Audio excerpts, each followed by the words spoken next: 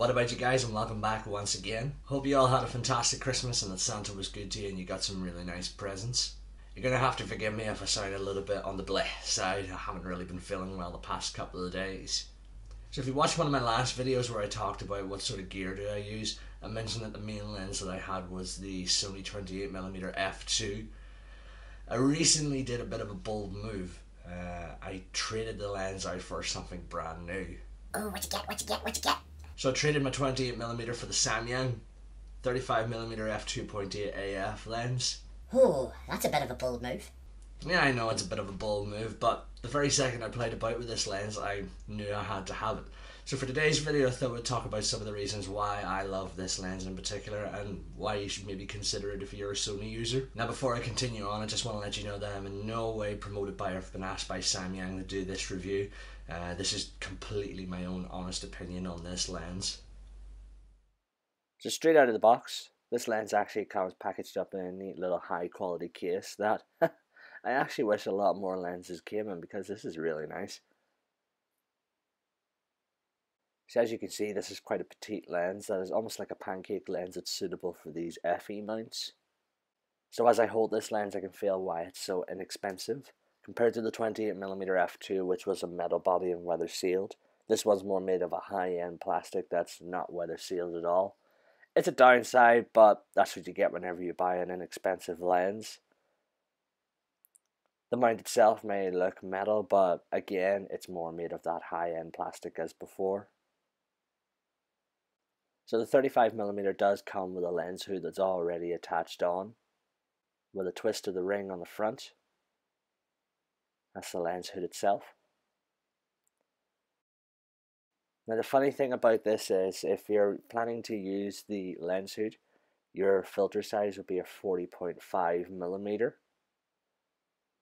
If you're planning to use it without, then your front element would be 49mm.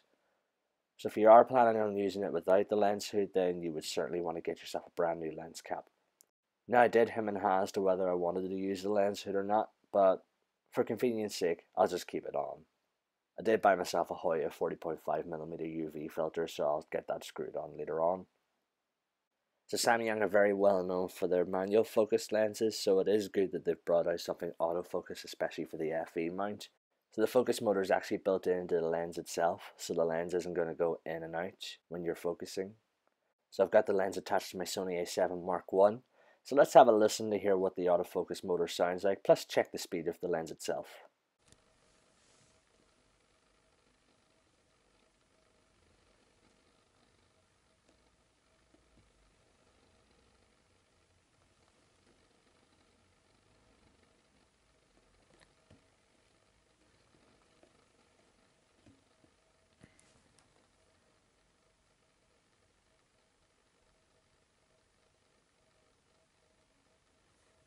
So as you can hear, there is a little whir sound going on when it comes to the autofocus motor. If you plan to record videos without an external microphone, this will appear in your video. But if you do use an external microphone, then you're not going to notice it at all. And for the clip, I did turn on continuous tracking autofocus, so you can see that the lens does keep up to a good speed with moving subjects. Yeah, it's not exactly the fastest lens in the world, but it's still very good. I would love to get trying this out at a gig sometime and see how it holds up in those conditions. Now over the Christmas period I didn't get too much of a play about with this lens, but I did take it out a couple of times just to test out to see what it's like at different apertures, plus see what the lens distortion is like. So I'm just going to show you some examples of photographs I'd taken whenever I took this out with me. So with the 28mm I had on before, there was quite a lot of distortion going on in my images. So this was a key to wanting to find out how the images hold up with this lens. So as you can see, the exposure and such that was taken here in Lightroom. So let's just go to lens correction and see what we can fix up. And as you can see, there's not too much distortion going on in this image, so it does hold up very well. More on the vignetting front than anything, but you know, it's not too much. And of course, let's see what this lens is like at different aperture readings. With 7 aperture blades and the widest aperture being f2.8, it might not be the smoothest bokeh in the world, but you know, it'll still look really nice. So with this image taken at f2.8, where you might notice just that slight hint of vignetting around the image. Then I pushed it up to f4, where everything is looking really sharp at this aperture. And then to 5.6. I'm starting to close our aperture more to f8. And then f11. And f16, where you'll actually start to notice that vignetting starting to come back again, similar to when we're in 2.8. And then finally f22.